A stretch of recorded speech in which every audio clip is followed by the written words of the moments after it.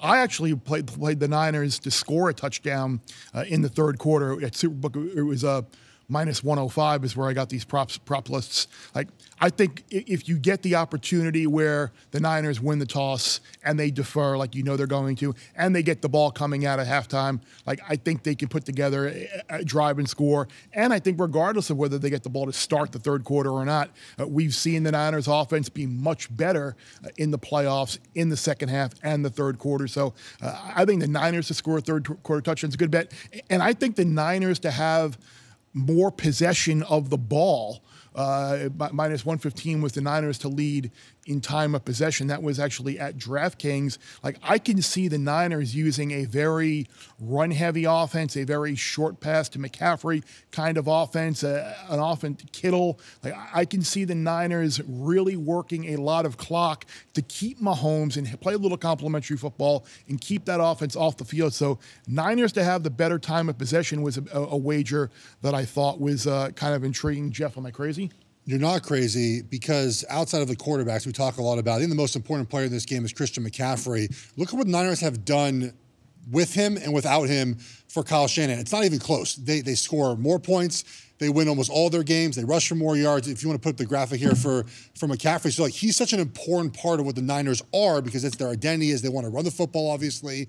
They want to be able to control the clock. They want to make sure Brock Purdy has easier lanes to pass the football. I know everyone's going to be on the McCaffrey props. Like, the public's going to love the over and the rush attempts, the over in rush yards. I haven't touched these guys because I think Kansas City will focus, obviously, on trying to stop the run, especially because they know how important McCaffrey is. But I haven't touched. Are you guys on McCaffrey rushing props in this game? I feel like that's a very public play. I thought about maybe the combined rushing and receiving. It was 129.5, but you're right. It seems a little high, and it seems a little kind of PD public. So I stayed away. Sammy, Will, did you guys touch anything McCaffrey related? PD Public, that's a new one. I hadn't heard that one. I didn't play that one.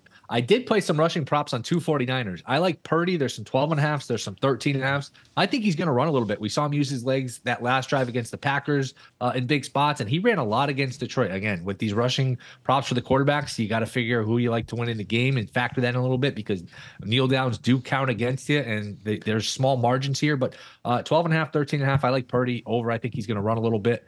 And Deebo Samuel, again, you can shop around 14.5, 15.5. I see at some books. You got 2 weeks for that shoulder to heal. He's a big part of that offense. He didn't run a lot against Detroit, but I think they're going to have to get Deebo involved, especially in the running game. So 15.5, 14.5, that's a little light. I think Deebo is going to be a big part of the running game. And I don't know if this falls more into the the overall game and talking about the game, but there are some books that have Deebo 30-1 to win Super Bowl MVP. I think he could have a big game. He's got 1,000 career rushing yards, 19 career rushing touchdowns. You need production that's detached from the quarterback. If Deebo has a big game, if we're looking for a sleeper, a non-quarterback to win this award, I think Deebo's got a shot to steal this award, Bear. I have not done, Bear, anything McCaffrey related. I will have a quick crack, though. One of our editors that I love to death said, "Hey, who do you like for Super Bowl MVP?" I got the message yesterday. And I said, me and Will already gave you McCaffrey and Purdy 2 weeks ago. Like, you want another MVP, man? Like, I can't, who do you like now is different than who we liked 2 weeks ago. And I think, Will, you had something like 6-1 on Purdy, and I had 850 on McCaffrey. Those are super live in this game. But my favorite Niners prop, and it's the first bet I made, this is going to sound super squirrely, but hang with me. Kyle Juszczyk. Over 2.5 receiving yards. It's now 3.5. I would still play over 3.5. He's either going to have none or he's going to have 10. Like, he's going to get this on one catch. In the last 3 games, he played Kansas City. 4 targets, 3 targets. So 11 targets in 3 games. And what Shanahan's been able to do is use Kansas City secondary that plays very physical, very droppy, and Kansas City's pass rush, which is very good with Karlaftis and Jones. He uses that against them with the fullback flare. And if Purdy can make a man miss, there's Juszczyk 5-6 yards in the open, literally wide open. And he can catch the ball. This isn't a guy that has stone hands. He can catch the ball. He's had, in those 3 games, 34 yards, 39 yards, 38 yards. He's not only getting this number, he is flying over this number.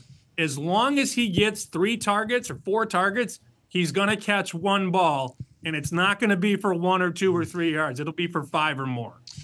Bear Bets full episodes drop twice a week right here on the Bear Bets YouTube channel. Remember to subscribe to stay ahead of the odds, and let's celebrate all of our wins together.